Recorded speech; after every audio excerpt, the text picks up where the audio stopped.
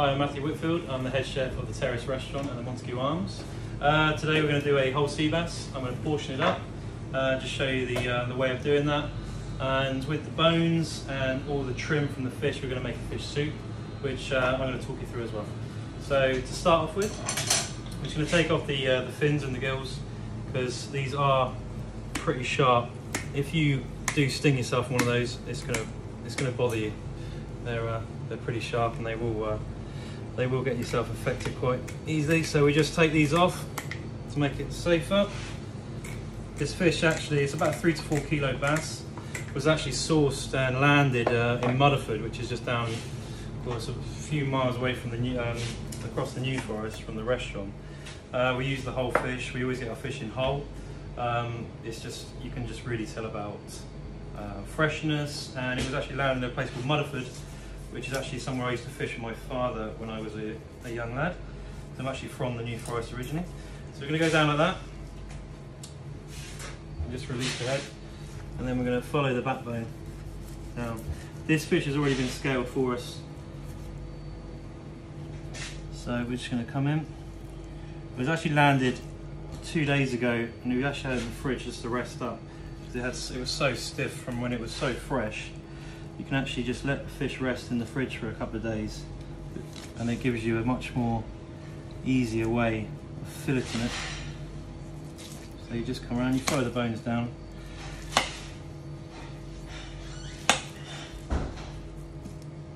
Just like that. When you get to about here, you're going to hit the rib cage, and then the easiest way is just to come up with a pair of scissors and come up all the time, just keeping the meat well away from the bones.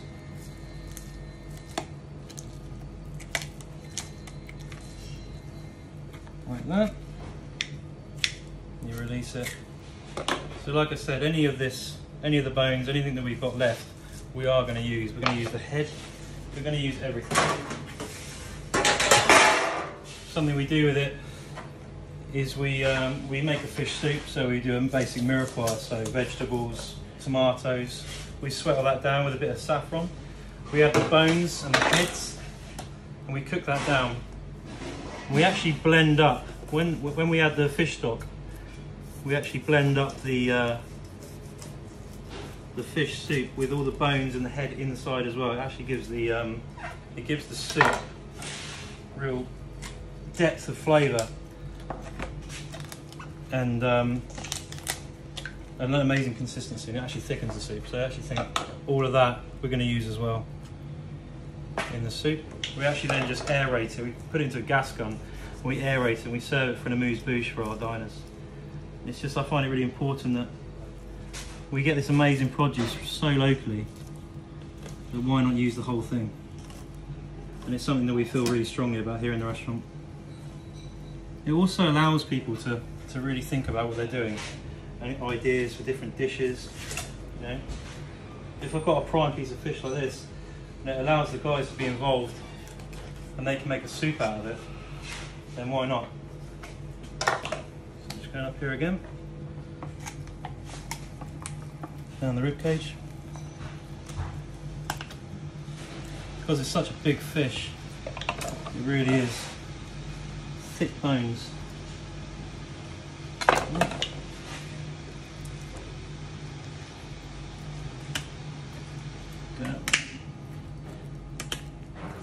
If you don't do this, it's something that I learned a few years ago. If you don't do this and you just go with your knife, you actually sometimes find that you take too much off the belly here.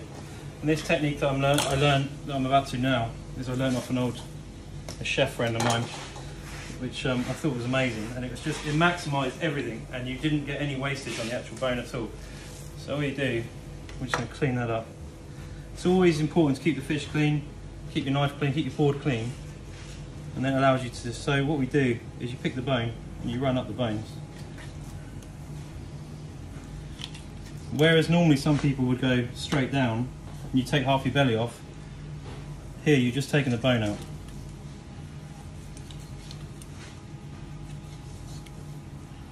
Just up like that. You get basic fish pliers and you just pull them off. Again, all of this we use, everything. And then rather than losing so much of the belly, that's all meat there. So it's just having respect for the whole fish, using every single piece of it, and really celebrating the produce that we get here. Just take that off there. That's part of your belly there. Just pull that.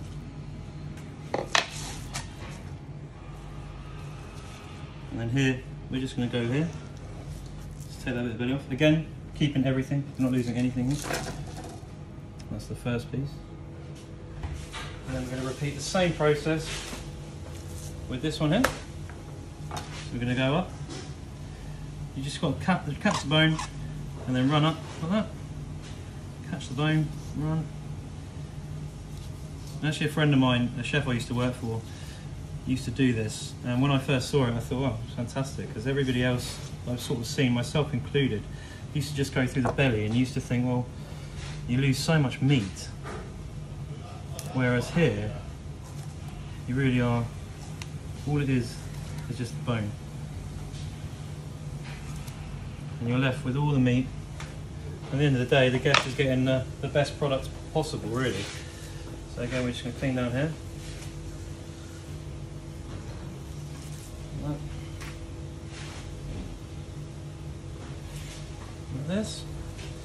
So obviously the next thing to do is pin bone it, which is so important. Basically, you sort of start here, and it's always the best way to do it is to just count down and don't miss one. So you start right at the top, and then you go to the next one. Because this fish is so fresh, it really grabs onto the bones, and the best thing to do is keep the fish flat, which is something that, again, I learned when I was working in Brussels. Actually, I was working in a fish restaurant and I used to hook the fish and that. But one thing to do is lay it flat, find the bone, and when you do it, you hold your fingers like this, you pull through, and it doesn't affect the meat at all, and you'll get just a clean bone like that, and you don't affect the flesh at all.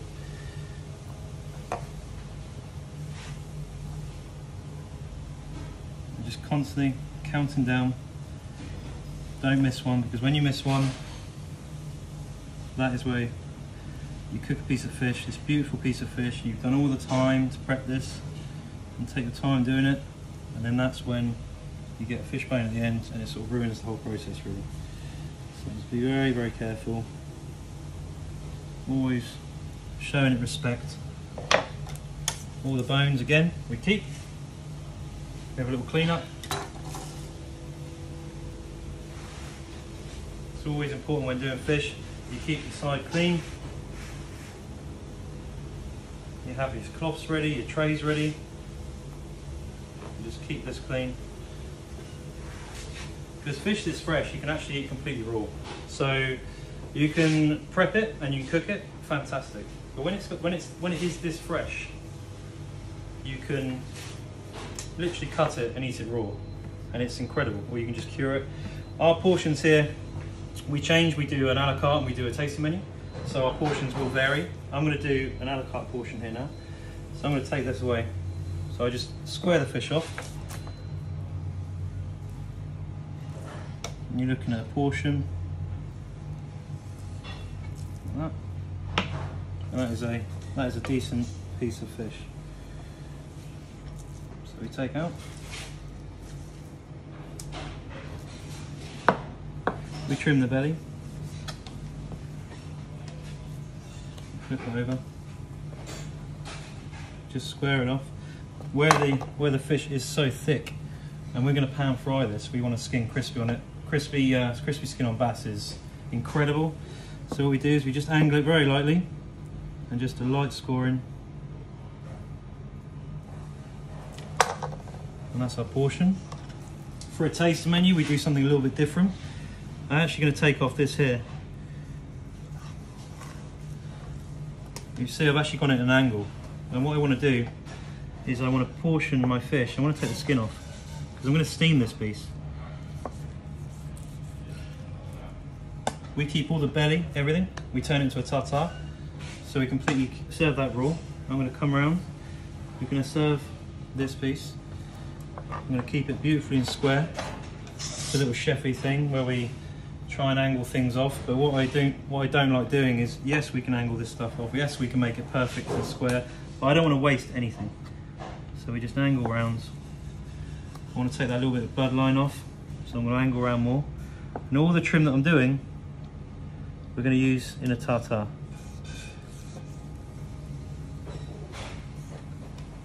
So we use everything. We do not waste anything. And what we're going to do with this is we're going to steam it. We're going to serve it on its own. And what we're going to do is we're going to take the skin from this one, we're going to puff it up, we're going to dry it, we're going to deep fry it, and we're going to make a crumb with seaweed and puffed sea bass skin. And we're going to serve that simply steamed, crumb on top to get the texture, and serve it with a puree and a sauce. Very simple and a complete respect for the produce that we get. And that's our a la carte portion of sea bass and our tasting. So what we actually do with this now is what I'll do is I'll trim them all up.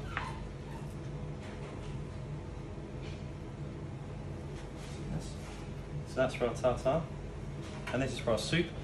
This again, the top end, if I was to keep that on, you're going to have a really imperfect piece of fish. And also this is going to overcook.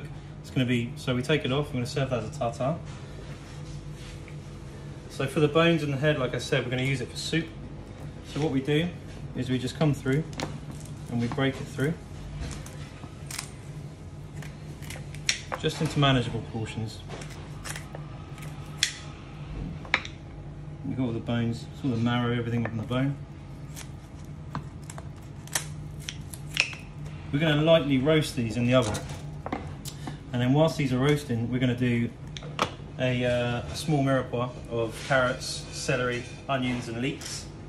We're going to put some tomatoes in there, we're going to cook them down and add the bones to it.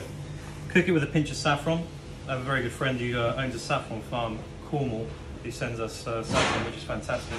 So it's an English saffron. We cook it with that, we cook it down, we add some wine, cook that down, we add fish stock, and then we blend the whole thing, bones as well. Because we have a very good machine here which will blend through the bones. It adds some depth to it, some body to it, it thickens it, an amazing flavour. And again, we haven't wasted a single thing. The head, for instance, what we'll do, we'll cook all that down, that will go into the oven, just a light roast, otherwise it becomes bitter. We put this, which will blend. This will cook in the stock as well. When this is cooked, everything will fall apart and you'll be left with a very hard shell. So we'll take that out, we'll blend the rest of the bones. We blend it, we pass it, we season it with lemon juice and salt.